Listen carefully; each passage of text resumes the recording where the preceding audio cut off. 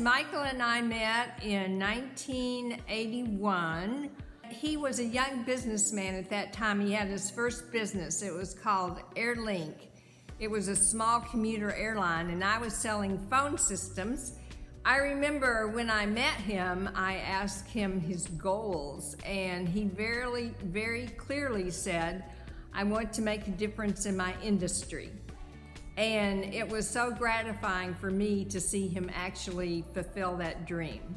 His dream was vague. He just knew that he was going to make a difference in some way. I don't believe Michael ever doubted himself.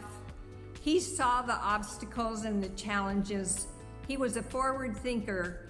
He could see his way through those, and because of that, he was able to be in a pretty straightforward path as he was building Atlas. I remember we flew into JFK. It was a frigid day in January.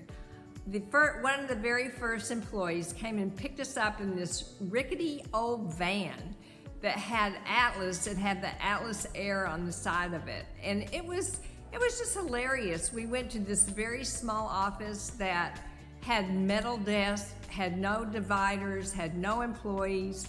It was bare bones from the start.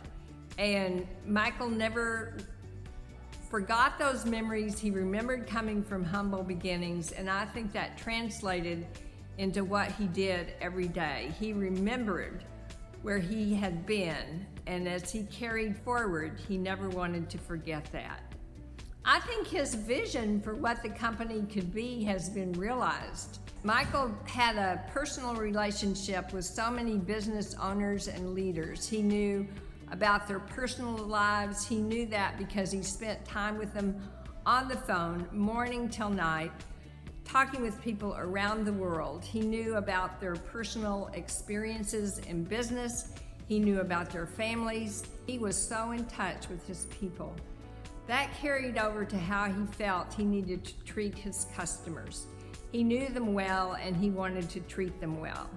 As he led Atlas, that was probably the premier philosophy about what they did and why they built such a successful company, is that customer care did come first.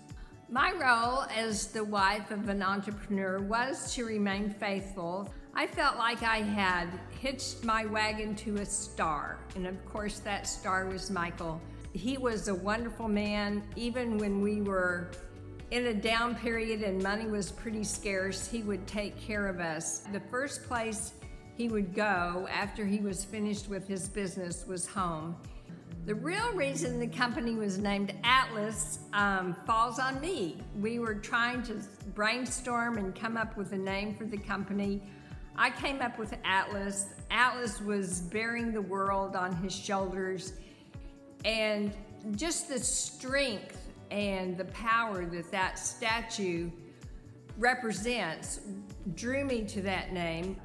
We had hired a very talented designer in Denver to come up with the logo. And I remember being in the house with no furniture.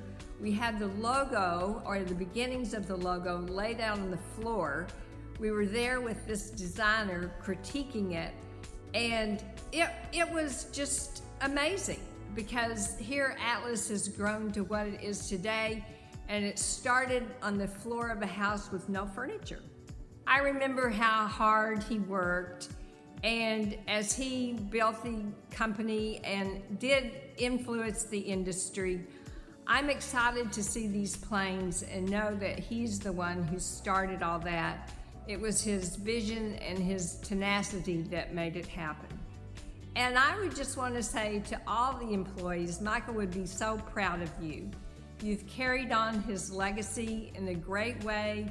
You've brought pride and hard work to the company. He would be proud and grateful to all of you. Happy anniversary, Atlas Air.